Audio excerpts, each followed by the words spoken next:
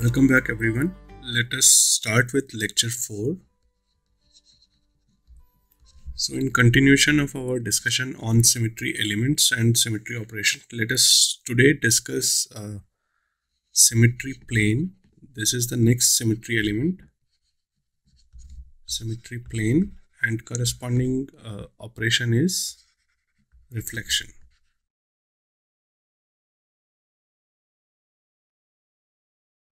So before we actually go see examples, let us look at few important points about what symmetry plane is and what is the technical definition, etc.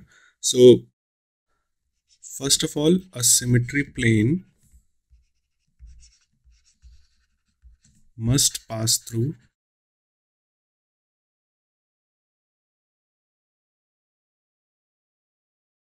the molecule. So it should pass through or cut through the molecule, not lie outside the molecule, okay, or any object under study. So if you're studying something else, like not the molecule but any object, so the symmetry plane must pass through the object, okay, object under study.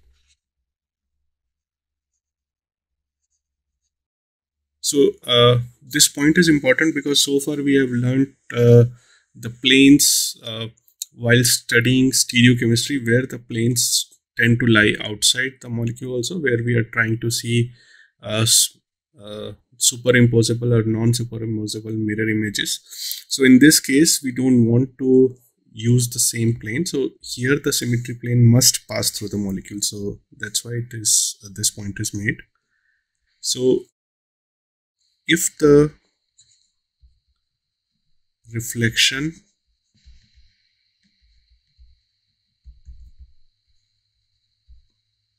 about the plane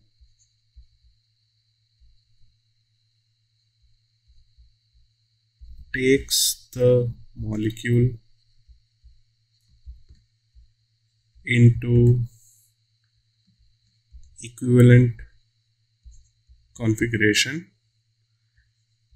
it is said that molecule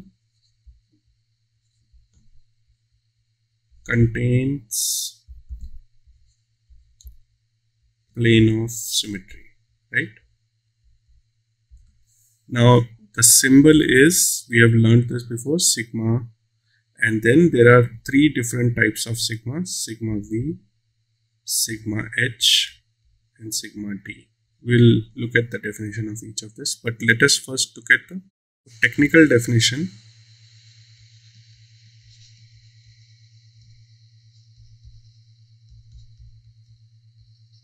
of plane of symmetry.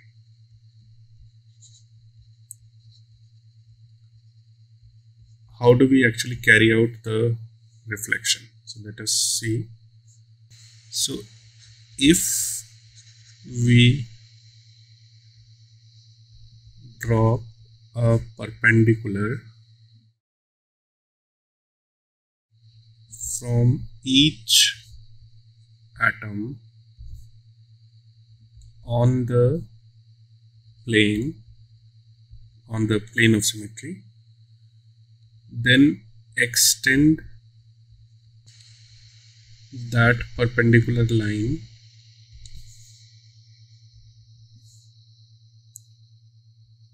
to the other side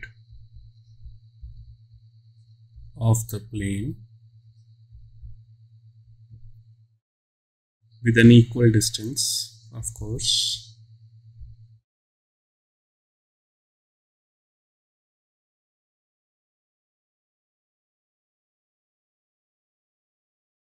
Such an operation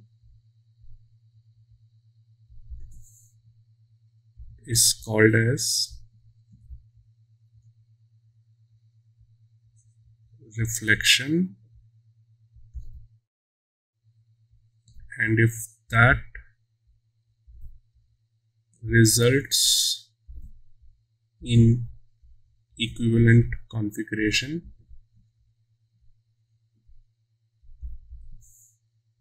of the molecule,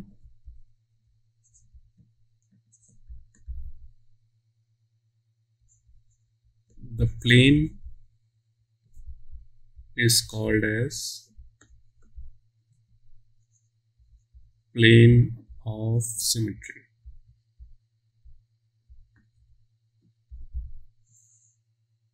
So let me read this again. So if we drop a perpendicular from each atom on the plane, extend that perpendicular line to the other side to the plane with an equal distance, such an operation is called as reflection, and if that results in equivalent configuration of the molecule, the plane is called as plane of symmetry.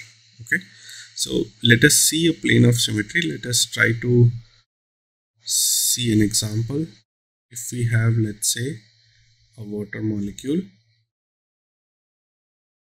and this is my plane of symmetry, which is perpendicular to the plane. If the water molecule is lying in the plane of this board, then plane is perpendicular to the plane of the board.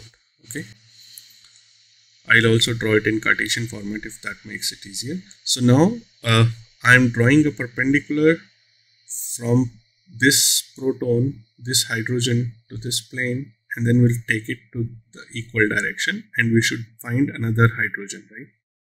So let's say if this is 1 and this is 2, reflection about the sigma will give rise to H2 and H1, right?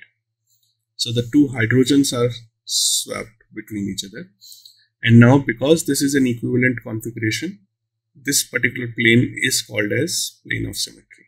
This is what this definition tells you, right? So if it is confusing to see the plane like this, so let's draw it in Cartesian system. X, Y, Z. Oxygen is lying on the origin. The two hydrogens are in which plane? YZ plane. Okay, as we drew earlier. And now XZ is the plane of symmetry. Okay, sigma XZ. Now if we put again 1 and 2, what do we get here? X, Y, Z, oxygen, hydrogen, hydrogen, 2, 1. Okay, so H2, which was earlier lying on the positive side of the YZ plane, now it goes to the negative side of the YZ plane, and similarly H1 comes back to the positive side. So this is how a plane or the reflection works. So let us see few more important points about plane of symmetry. So we all know plane is defined by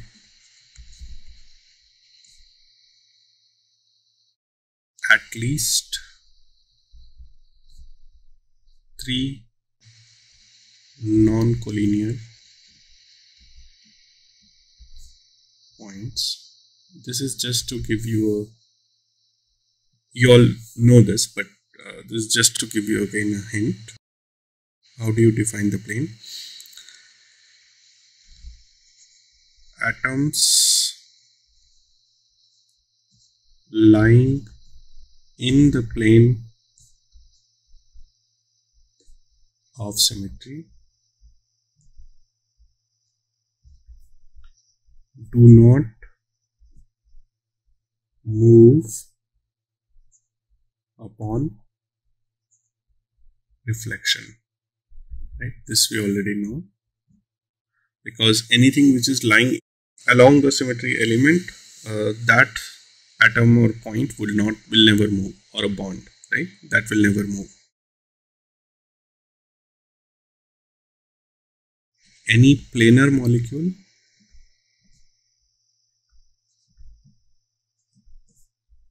is bound to have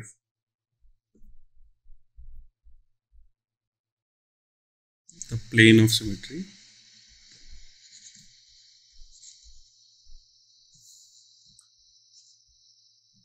along the molecular plane.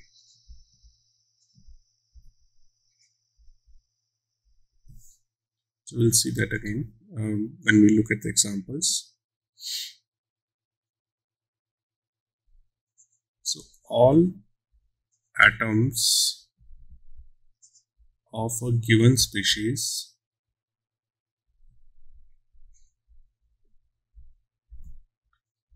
not lying in the plane must be present in even numbers. Again, this will be very clear once you actually look at the examples. Let me just list down all the properties and then we will look at the examples. Okay. So a corollary from this point, if there is only one atom of a given species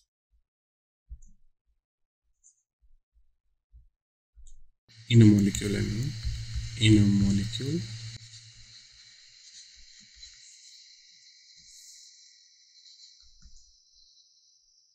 it must be present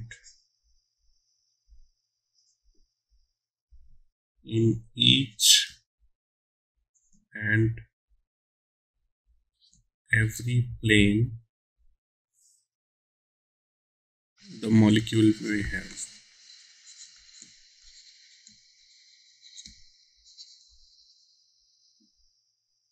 So anything which is present as a single number, that must be present in each and every plane, right? This is again obvious because if it is not present in each and every plane, you cannot find a partner of that upon reflection, and then if you cannot find, then there would not be any plane of symmetry present, right? So again, this will be very clear, but when we look at the examples. Okay. Now sigma produces only one symmetry operation. Unlike proper axis of rotation, where we saw that nth order axis will generate n operations.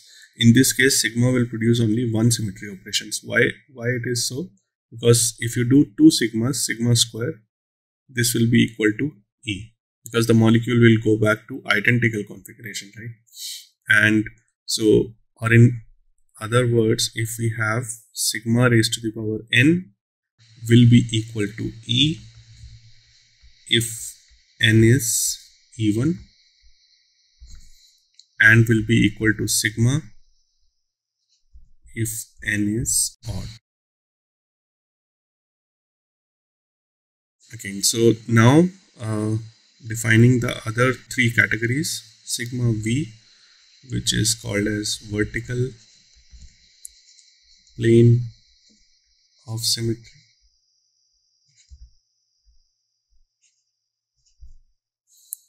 So now this is defined as if the plane of symmetry lies along the principal axis.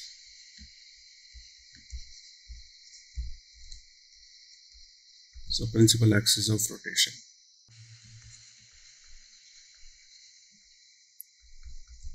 It is called as vertical plane of symmetry. Sigma h, that is the horizontal plane.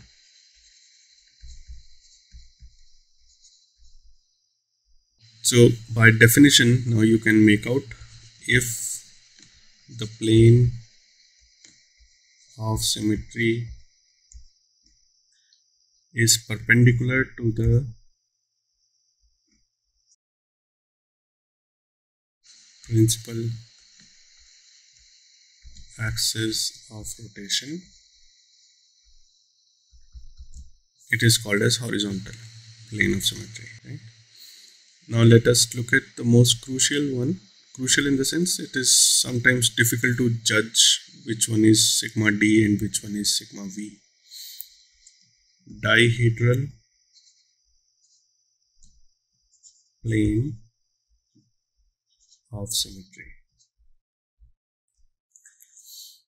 So sigma D, it's a subset of sigma V. Okay, so all sigma D's are also sigma V's, but not the vice versa. All sigma V's are not sigma D's. So that means sigma D will also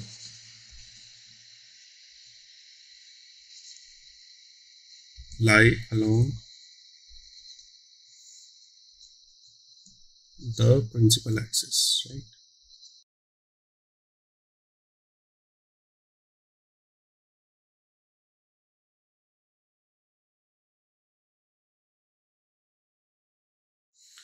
But there is one more condition to that.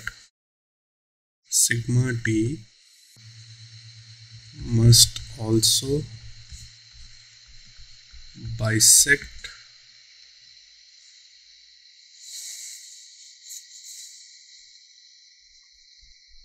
the angle between two C2 axes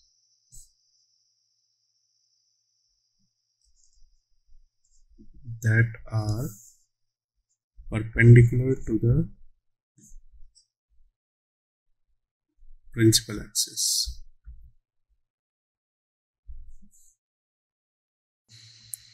If it fulfills these two conditions, that it must lie along the principal axis and it must bisect an angle between the two C2 axes that are perpendicular to the principal axis, then it is called as sigma D or dihedral plane.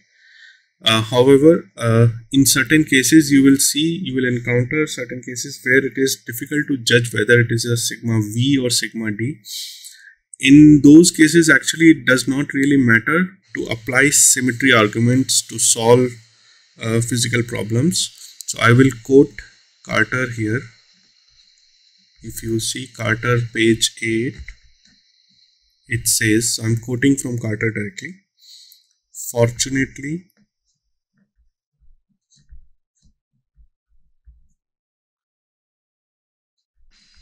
knowing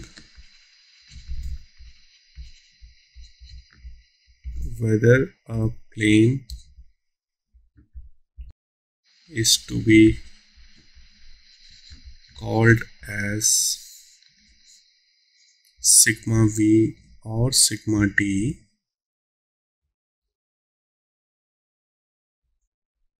in such cases, and when they quoted this, they were discussing staggered versus eclipsed ethane molecule.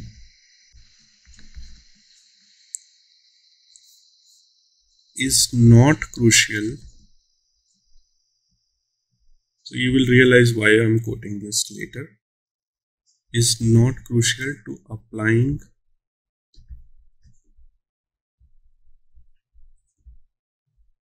symmetry arguments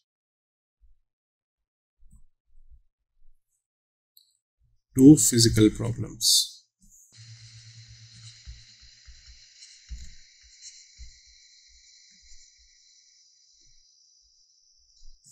So now let us look at some examples. So let us start with XE, F, F, F, F. So we have 1, 2, 3, 4. Principal axis is C4 axis. We have already seen that C4 axis, which is going through XE and perpendicular to the plane of the board, right? So it is crucial to identify the principal axis because that defines which is your sigma V, which is your sigma D, which is your sigma H, and so on. So let us first list down the sigma v's. So sigma v's will be a plane which is passing through F4, Xe, F2, these three atoms, and containing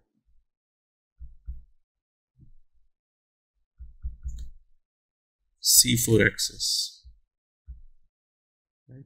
It must contain C4 because it has to contain the principal axis, then only it will be called as sigma V. So basically a plane which is containing C4 axis will be perpendicular to this plane of the board and will be passing through F4, Xe, F2, and a symmetry operation along this plane will be actually reflecting F1 and F3, right? These three atoms would not change their positions. Okay, let's do the sigma operation. And what do we get here? So we will see F2 and F4 would not change, but F1 will be replaced with F3, right? Because the plane is like this, and this atom will be reflected and this bond will be reflected with each other, right? Okay. Now let us go to other plane. So Xe, F, 4 F's again. 1, 2, 3, 4. Now the other sigma V will be F1, Xe, F3. So I will not do the symmetry operation now. Containing C4 axis. This is just to help you identify which plane is this. It is the plane containing these three atoms and is perpendicular to the plane of the board containing C4 axis. Okay. Now let us look at, so these are the two sigma V's which are present. Then there is sigma H, because this is a square planar molecule. So the molecular plane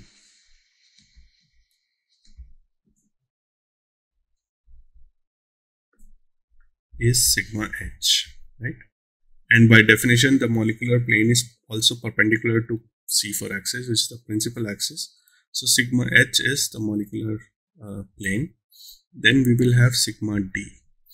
Now sigma D has to bisect, it has to contain C4 axis and it has to bisect the angle formed by C2 axis perpendicular to the C4 axis. Okay. Or in certain cases, actually you will see the definition: bisect two C2 axis or two sigma V's that are perpendicular to the principal axis. Two sigma V's containing the principal axis. So it can be either of these. So if it is bisecting the angle between two C2 axes, the C2 axis must be perpendicular to the principal axis. Or if it is bisecting the angle between two sigma V's, then sigma V's by definition will be containing the principal axis. So let us see this example over here. So Xe, again let me draw this molecule quickly. F. Now this particular plane, again, which is containing this C4 axis, so it is perpendicular to the plane of the board and is actually bisecting the angle. This is the C2 axis we have seen earlier. This is the C2 axis we have seen earlier, right? So it is bisecting this angle, C2 axis. Similarly, there is another plane which will be dihedral plane, which will be like this, right? So this is sigma D1, this will be sigma D2. Okay, so let us also try to do the operations. So if we do an operation with sigma d1 and if we do an operation with sigma d2, what do we get? So we will get equivalent configuration in both the cases, but what will be the arrangement of the atoms? So if we do sigma d1, F1 will be reflected with F2.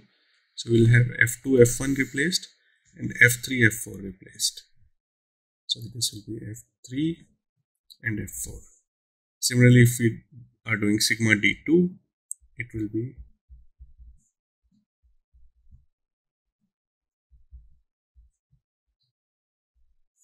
now if we do sigma d2, F2 and F3 will be replaced. So F3, F2 and F1 and F4 will be reflected. So we'll have F4 and F1.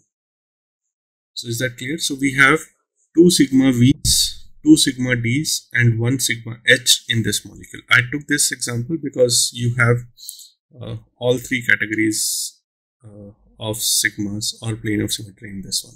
Okay. So now let us look at, again let's look at the water molecule where we had seen that earlier. So one plane was the plane which is reflecting the 2 hydrogens. This is sigma V1. The other plane will be the molecular plane containing all 3 atoms, right? This will be called as sigma V2. Now this will not be called as sigma H because it is not perpendicular to the principal axis, right? Because both the planes are actually containing the C2 axis here. So let's also see an example which is non-planar and has all the atoms different.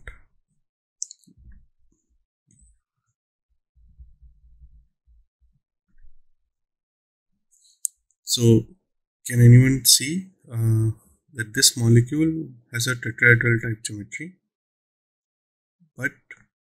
and it does not contain any atom which is repeated, right?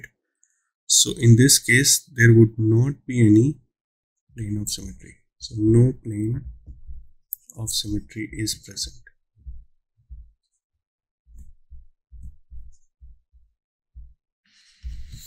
Okay. So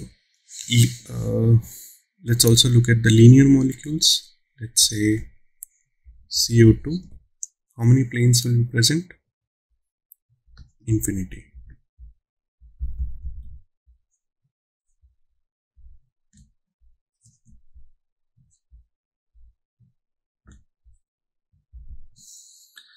So infinity planes of symmetry as in, so you have this plane, then at slight angle to this there would be another plane, slight angle to it, so it will be all across this axis. So you have this axis going on, C infinity going through this, right? So this is C infinity. So all of them, so C infinity is again where the rotation is by 2 pi by infinity, that is rotation is close to 0 degree. Any rotation about this molecule will give rise to equivalent configuration. That means it will have infinity such planes, right? Okay, and this axis will be called as C infinity. So infinity such operations will be there because you can actually carry out the molecular rotation to 0.1 degree, 0.2 degree, 0.3 degree and so on. So you can be close to any small angle, so it will give rise to identical or equivalent configuration, and thus it will be called as C infinity. Now the plane lying along this infinity axis will be infinity in number, so infinity planes of symmetry, right? So let's go forward. Let us look at NH3.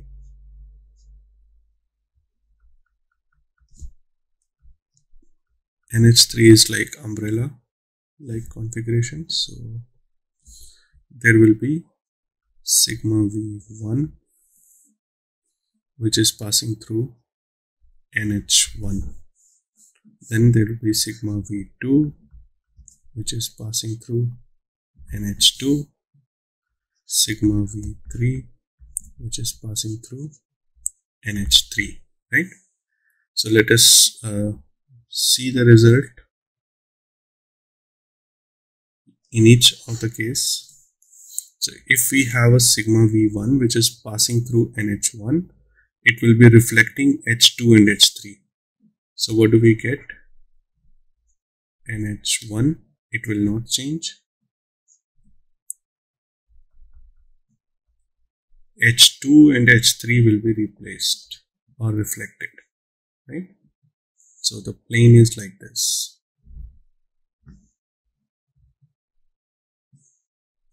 So H2 is coming out of the plane of the board and H3 is going behind the plane of the board. So H2 and H3 will be reflected. So H2 and H3 will be reflected. While N and H1, they are containing in the plane, so they will not change, right? Okay. Now similarly with NH2, if we see now NH2 will not change. H3 and H1 will be reflected. So we will have NH1 and NH3 will be reflected and so on. So you can think for yourself for this one. This is this one. So NH3. So H3 will not be reflected, whereas H2 and H1 will be reflected. Okay. So this should be very simple and straightforward to see. Now similarly, look at BF3. We have discussed this molecule earlier, when we were discussing proper axis of rotation. So if we do here, so we have one sigma H which is containing BF1, F2, F3, all four atoms basically. Then we have sigma V1 which is containing B and F1, right? Then we have sigma V2 which is containing B and F2. Then we have sigma V3 which is containing B and F3. Okay. So you should be able to now carry out operations for all these sigmas and see what you get. Okay. So if I'll just do it one quick operation over here. So let's see if this is my plane. This will be sigma V1. So B and F1 would not change. F2 and F3 will be replaced or reflected, right? Similarly, you can see what will happen if you do sigma H, if you do sigma V2, if you do sigma V3. Okay. Now, let us do a little home exercise and list down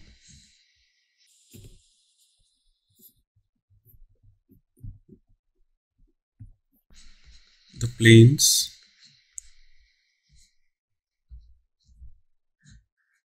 and do the operations, okay, corresponding operations. So how many planes are present, and then planes of symmetry are present, and then also try to do it by yourself. So unless you actually do it by yourself by just looking at the videos or by looking at other study material, you will never be able to figure it out. While if you practice, then only you will be able to figure out, because you actually have to sit in the molecule and see around yourself that okay, what a particular symmetry element or the operation is doing. So also take any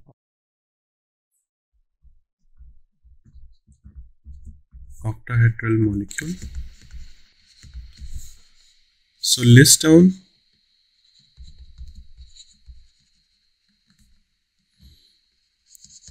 all the symmetry planes and carry out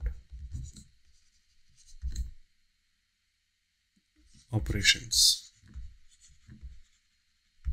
carry out corresponding reflections. Okay, so I'll say reflections.